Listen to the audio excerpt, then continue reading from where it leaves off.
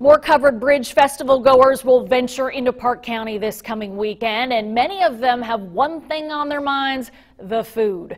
A familiar sight is the Crullers Donut Shack on the square in Rockville. We were able to catch the staff creating the famous yeast donuts today. They've been a staple there at the Covered Bridge Festival since it started. Chef Chris Sanders says it's a place where customers like to return year after year.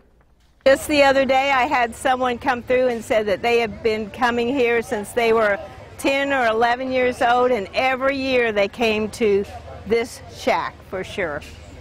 Sanders says having the shack open for the Covered Bridge Festival funds the St. Joseph Catholic Church all year long.